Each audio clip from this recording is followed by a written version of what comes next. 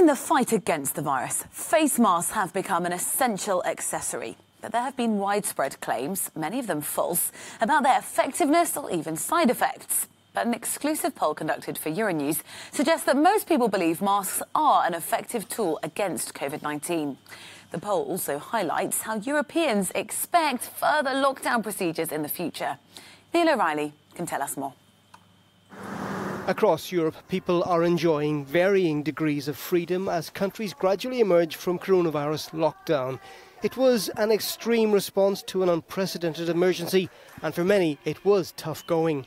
So, with the threat of a second wave hanging over the continent, how do people feel about doing it all over again? In partnership with pollsters Redfield and Wilton Strategies, Euronews sampled attitudes in several European countries. Firstly, there is a grim expectation another lockdown is coming. The majority view in Germany, Italy, France and Spain is that a return to life indoors is likely, around the 40% mark in each country. And perhaps encouragingly for authorities, most people approve of the idea if the virus is to be defeated. 38% of Germans strongly approve, while most Italians, French and Spanish either approve or strongly approve. To mask or not to mask, that is the question facing societies still battling COVID-19. And it's a much less divisive issue in Europe than in the US, our survey found. Respondents in all four countries strongly supported wearing a face covering in public places, particularly in France and Spain, where 58% gave the idea strong backing. In Germany and Italy, that figure falls to 46% and 48% respectively. Europeans also appear to have faith in the face mask as an effective tool against the virus, a belief shared by 61% of Germans, and that confidence rises above 70% in Italy, France and Spain. These findings will be of interest to governments across Europe still in crisis management mode. But they're only part of the picture, and attitudes could change if the situation were to take a turn for the worse again. Neil O'Reilly, Euronews. Well, joining us for a little bit more is Dr. Simon Colster, Senior Lecturer in Evidence-Based Healthcare at the University of Portsmouth. Thank you very much for your time. Now, it seems surprising. The survey that we've conducted suggests that Europeans do have faith in masks. I was actually in the UK last week, and a couple of things I really noticed. First of all, on the tube, probably 1/3 of the people in every carriage didn't have a mask on, or lots of people had them on, but they wore them underneath their nose. Their nose was still exposed. And you sort of think, what's gone wrong in the messaging, which means people aren't wearing them properly? That clearly is not going to be effective, surely, wearing it underneath your nose. How should we be wearing them? OK, so I think there's been a level of confusion here, because face masks can be used for two different reasons. One, to protect yourself, and secondly, as what's called source control, so to protect other people, so to stop droplets coming from your mouth and spreading all over the place. So I think there was quite a lot of confusion right at the start, because if you want to wear a mask to protect yourself, you have to wear a regulated FFP2 mask, you have to have special training, and it's clear that the majority of the population won't be able to wear those. As a consequence, the recommendation was to wear a homemade mask or a less effective mask, and people rightly said, well, that won't protect me, what's the point of wearing it?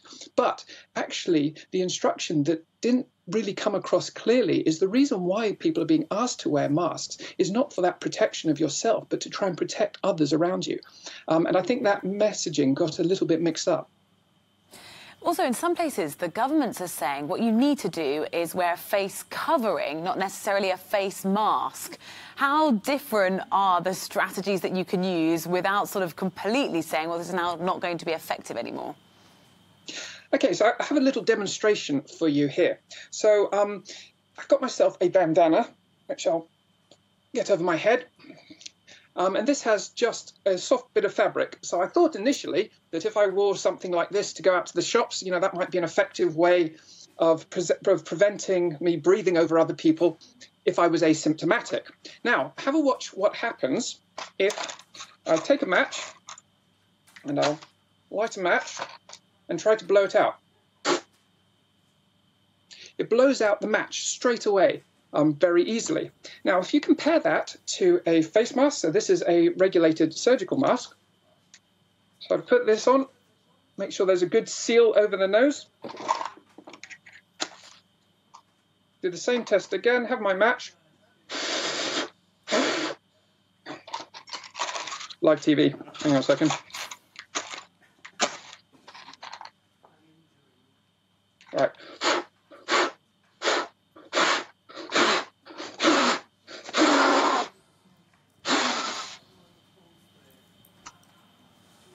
It's quite a big difference between the two. Yeah, a huge difference.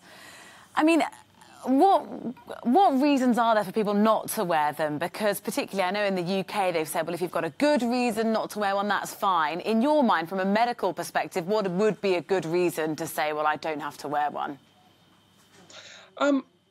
So I think it makes sense if you have some sort of, if you're a sort of small child, trying to get children to wear them, trying to get children to do many things can be quite challenging. I think for some people with communication difficulties. However, more generally, I think the more people in the population that can wear some sort of effective face covering, as I said, bandanas don't really work ever so well. If you can get a mask that has multiple layers, the one I was wearing had 3 different layers in it, and you saw how effective that was. The majority of people who are wearing these sorts of things to just prevent them breathing over others, I think the better. Now, it's an incremental thing. If you want to avoid getting coronavirus, the best thing to do is to stay away from crowded places and wash your hands lots. And so the masks are just an incremental thing, but the more people who wear them, the less likely we are to spread coronavirus around surfaces. And it will make a small, but I think a very important difference to preventing the spread of the disease. Yeah, it's not just countries. I mean, companies as well putting in procedures about masks. At Euronews, we pretty much have to wear one all the time. Obviously not when I'm on set, but getting in the lift, going to the canteen all the time.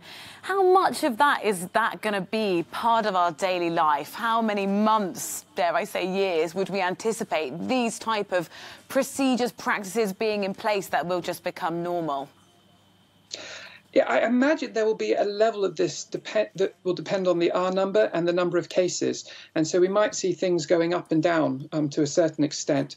I think once a suitable vaccine or some sort of suitable medical treatment comes in, we'll probably start seeing less of this. However, I imagine if you look at what's happened in Asian countries following SARS and MERS, you've seen face masks have become to be something that's more expected, especially when people have colds. So I think we might find that although the use of face masks definitely increases or will increase until we've got over the coronavirus problem, we may well find that moving forward, when you just have a cold, for instance, and you have to go out, it might be more acceptable for people to wear masks, and indeed expected for people to wear masks when they have colds moving forward. So I think it's probably something that we're going to see staying for probably a very long time.